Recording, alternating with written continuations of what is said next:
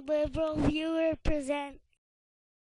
So even though our friends at Fox spent much of the last election cycle alternately accusing Barack Obama of either being a secret Muslim or a militant black Christian, with President Obama now in office, I'd hoped the attacks on Obama's religion had subsided for a while, but apparently not, as you can see in the short news item that ran on Fox and Friends last week here.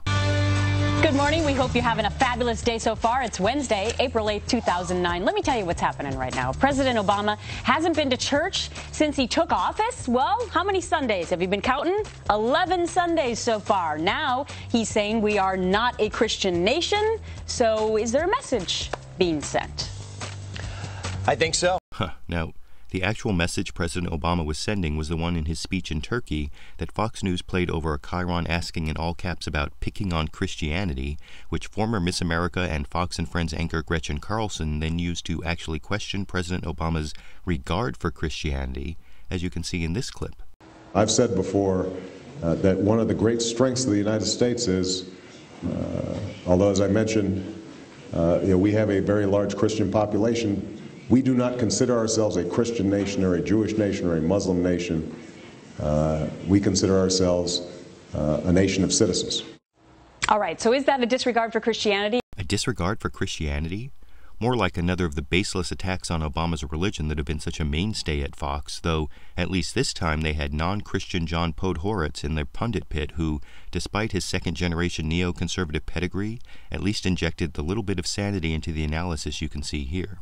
Turkey is a democracy that is struggling with an effort to Islamicize it, and what he is saying to the Turks is there is such a thing as a nation of citizens, not a nation that is built on a religious foundation, but on a foundation of civil law that unites everyone.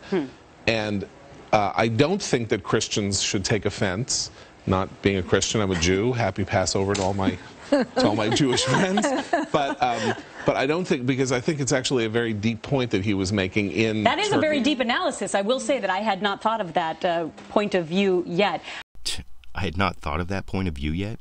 I'm not sure what that means, but despite that deep analysis from Podhoretz, I was surprised no one made the historical connection to another U.S. president trying to build goodwill in the Muslim world. The second President of the United States, John Adams, signed the Treaty of Tripoli, unanimously ratified by the U.S. Senate in 1797, including Article 11, which contains the phrase, quote, "The government of the United States of America is not in any sense founded on the Christian religion." Of course, the Treaty of Tripoli was negotiated in another time when goodwill in the Muslim world was important to America, and when Americans were fighting pirates off the coast of Africa, so I guess I can see how Fox News would fail to see the relevance. But I want to know what you think. Was that Fox News coverage of President Obama's remarks fair to include questions about supposedly disregarding Christianity and picking on Christianity? And on the bigger question, were both the second U.S. President John Adams and the 44th U.S. President Barack Obama correct when they both told the Muslim world that America is not a Christian nation? YouTube, you decide.